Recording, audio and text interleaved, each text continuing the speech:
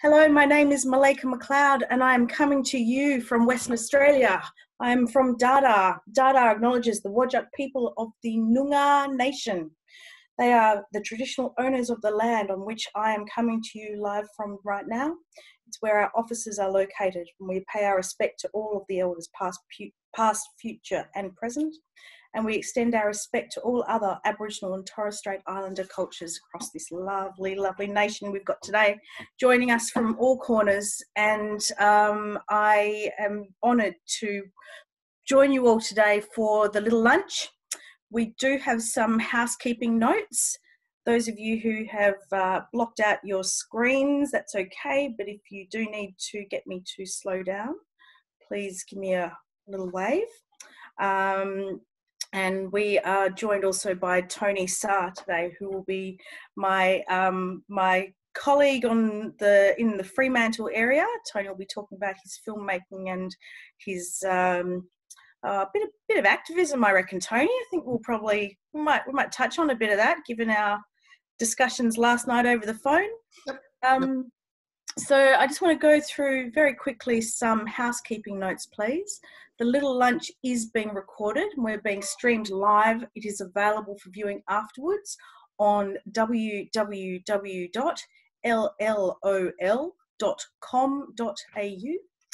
Please keep your mics muted when you are not speaking, just to keep it contained to the couple of us who will be speaking.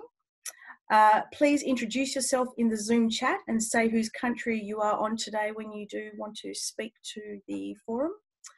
There is live captioning available. If people click on the captions icon on Zoom, it should be appearing, well, for me, it's at the bottom of my screen. There is also live signing from Susan. Hello, Susan. At Auslan, stage left. It's actually sitting in the middle of my screen. And people participating that way just need to click on Susan's video and pin it. People who want to ask questions, please type it into the Zoom chat or put your hand up using the hand up button. We'll be sticking to the 30-minute time frame today.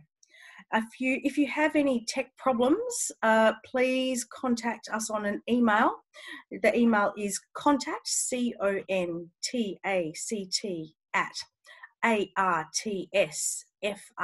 artsfront.com. That's contact@artsfront.com. And I think that's all my rules. I'm done. Fantastic. Thank you for sending those through to Norm from Feral Arts. So I'm really honoured to have been asked to join you today. As I said, my name's Malika. I'm the Director of Client Services at Dada. It's DADAA. Our website, dadaa.org.au. And you can find some fantastic resources on there, information about our organisation. We're a disability arts, mental health arts organisation based in Western Australia. We operate around the state, this massive state that we are here, and we also operate nationally, and we have done a lot of international practice over the many years. I think we're into our 27th year, or I may be incorrect there, 27th, maybe, yeah, 27th.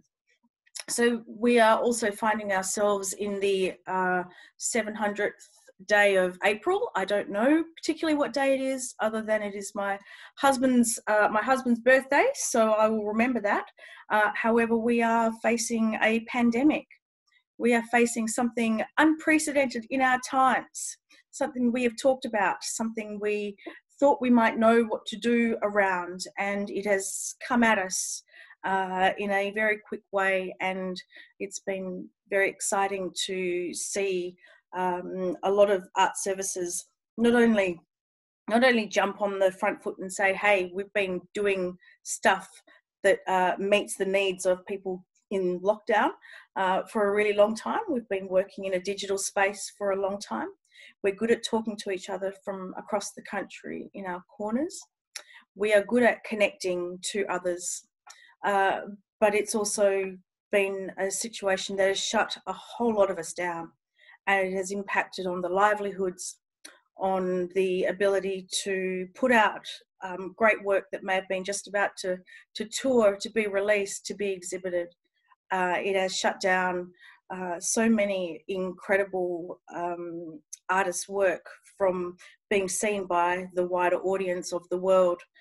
But this is an awesome opportunity for us to do it better, to get on board with new technology, and to really include people who've never been included before. What it has done, however, has highlighted what we've talked about it for years: the digital divide. It's highlighted the people who have been left behind. But it's I'm a wheelchair user. I'm not sitting on a conveyor belt here. I'm a wheelchair user. I have been since I was a child. I'm really used to turning up to places and not getting in. I am really used to turning up to places where the access was not right.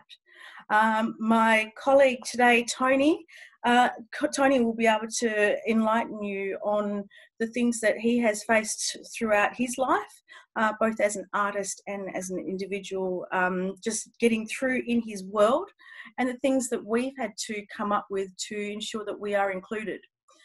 What we know from this pandemic and from the artists out there who do experience disability and mental health conditions is that we are going to have a much more concrete part of this conversation as we move forwards. One, because we've been dealing with this stuff for a really long time. Two, because a lot of us are already using technology, and there are some incredible leaders out there who have a lot to let the sector know, the industry know, and should be taking a front stage position as we move forwards, not being asked to generously donate their time for free, but to be coming into this forum as consultants, as experts in their field, and as people with a lot to share. Tony, I would love to bring you in now, if we can unmute you. Right. And hear a bit about how you are operating in this pandemic time. Hear a bit about the work that you're doing, and at the end I would like to talk a bit about what Dada has been able to do as an art service. Tony, welcome. Thank you very much. Just for the record, if you hear a little voice to my right, that's Almaima Awada. She's my support worker, friend, and audio describer for today.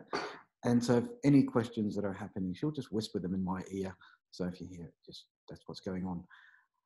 At the moment, during this particular situation, I'm actually stepping into an element that I'm quite enjoying, because I started out in film, and when I was younger, in my 20s, or late 30s, early 30s, I should say.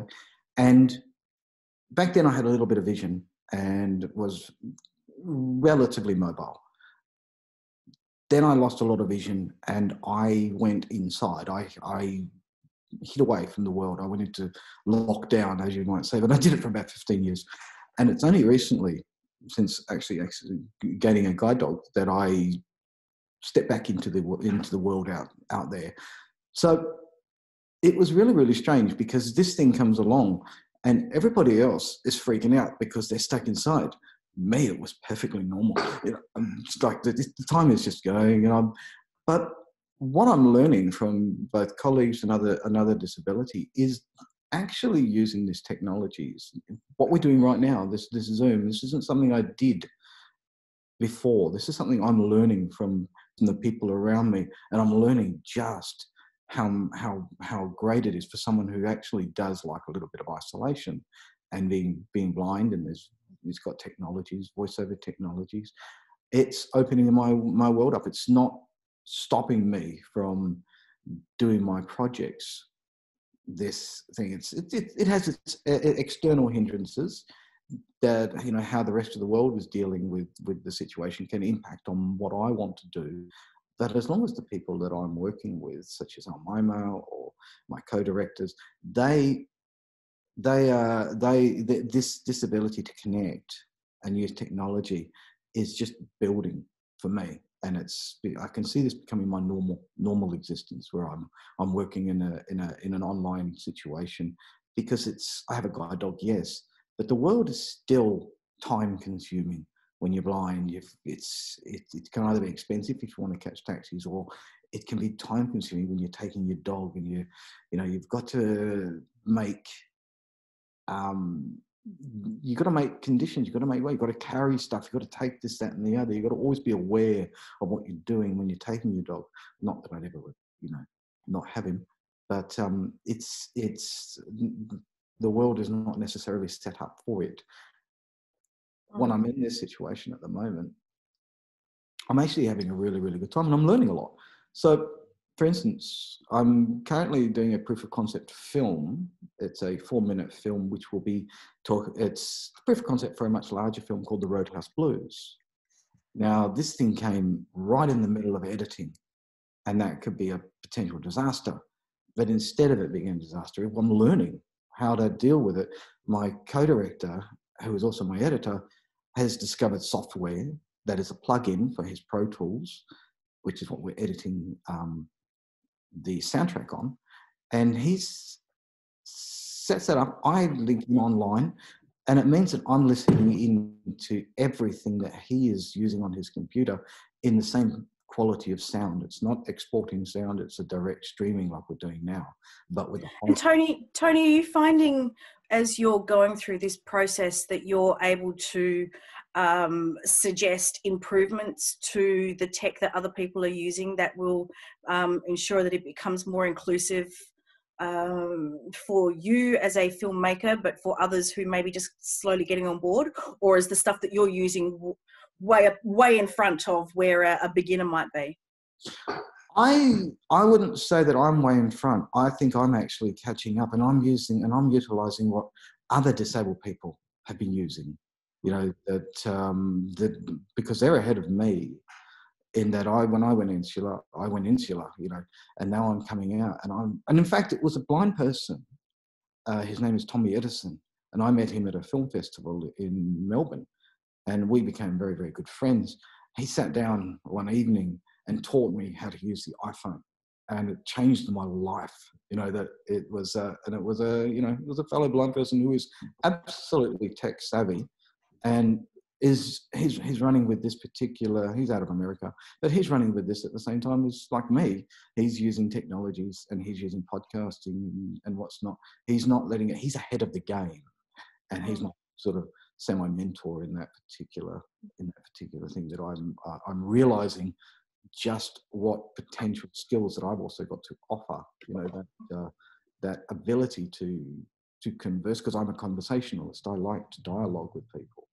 And thinking about that conversation though, Tony, and going into this new world where, look, I really believe that we will see those excuses that employers have had for so long to ensure that people with disability are not part of the employment of their organisations, of their big businesses, of their consultancy panels, has been this great misunderstanding about the skills and the competencies that are actually brought by people with disability, people with mental health conditions that they are dealing with, the resilience that they bring to any workplace.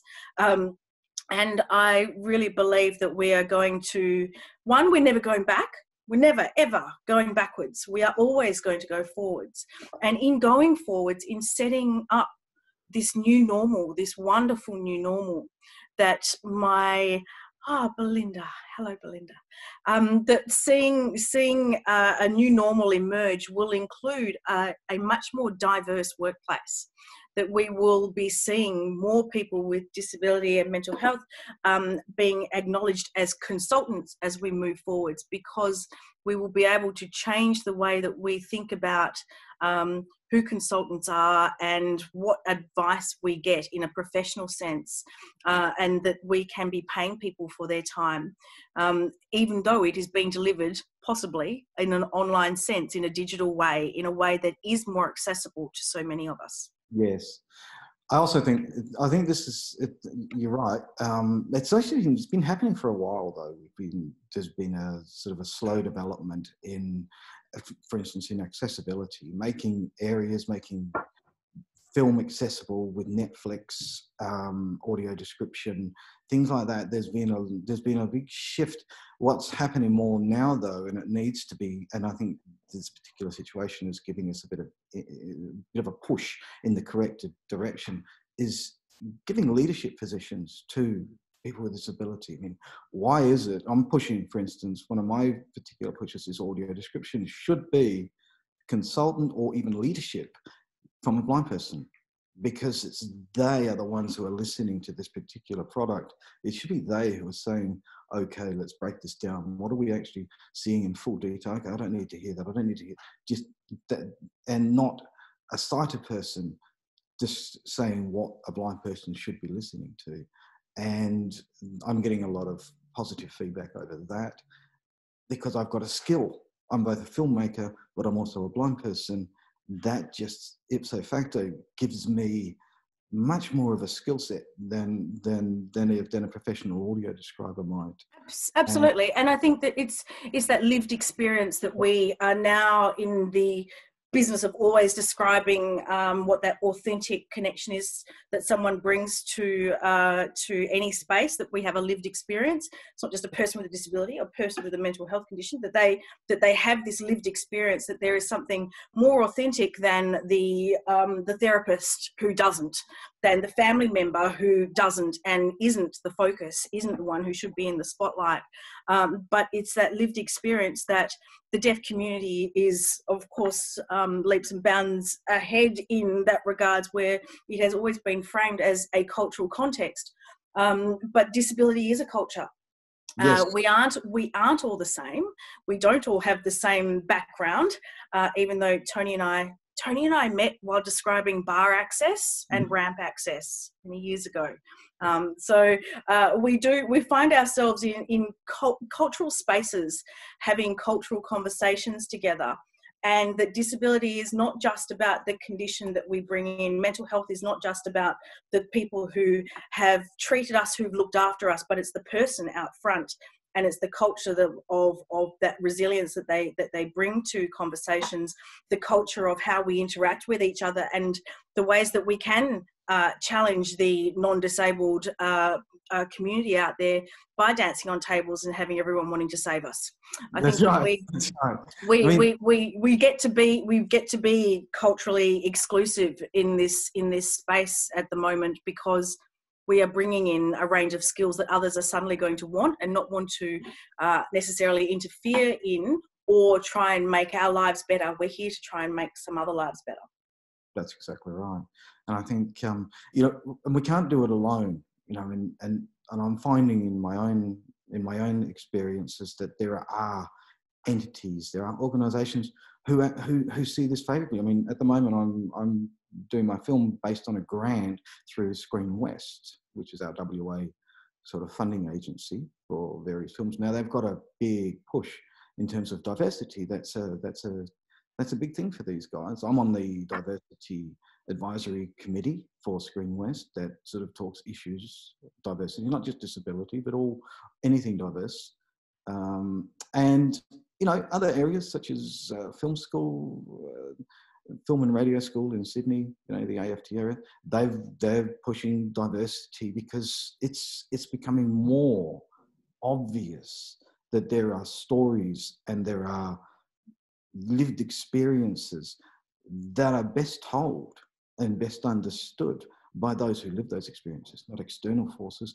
And they're giving opportunities that we need to sort of understand that they're there. And people are wanting to listen. They are wanting to change the way we perceive ourselves, whether it's for me as being a filmmaker and someone wants to hear my voice and what I've got to say, but also other people, just normal working conditions. People do their jobs. They've got normal everyday jobs that are just as capable, if not better, from someone who, we've seen it before with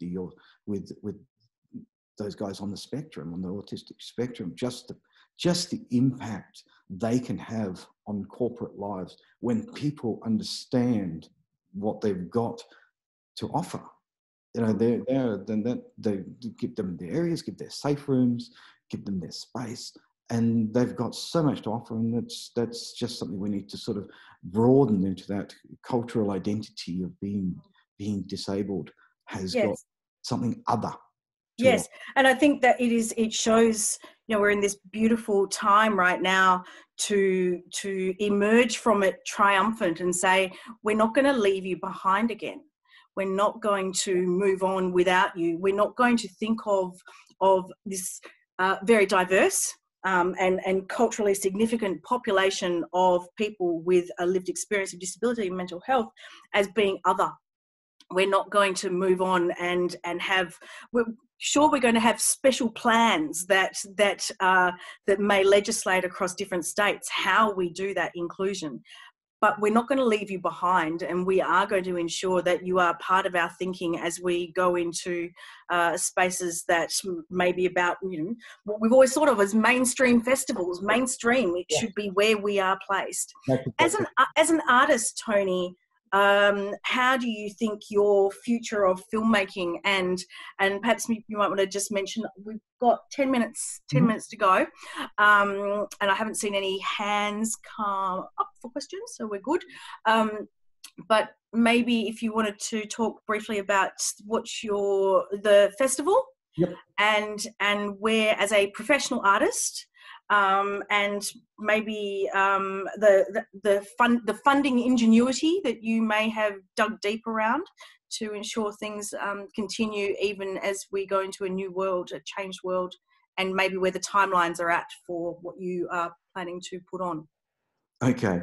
Yeah, funding is an issue in and of itself, being in this particular time. But the other film festival is something that has been around for a while, but it's out of Melbourne, which I've been going to it pretty much every festival for the last over 20, 15 years since its inception. And I learnt an awful lot because I was involved. I was panel discussions and audio description, developing the access consultant, writing reports on how I felt, what was missing, what was good.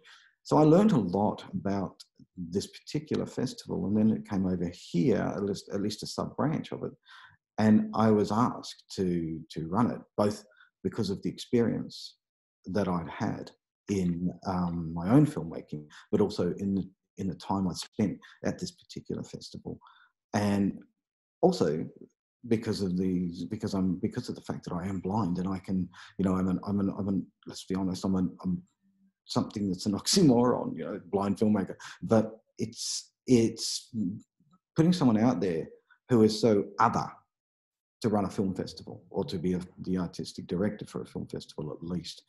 It's making a statement, and for me, that's I want to continue that statement. I want the festival to be looking at this thing called agency. You know, who's got control over people, the perceptions of disability, and I want to see a lot more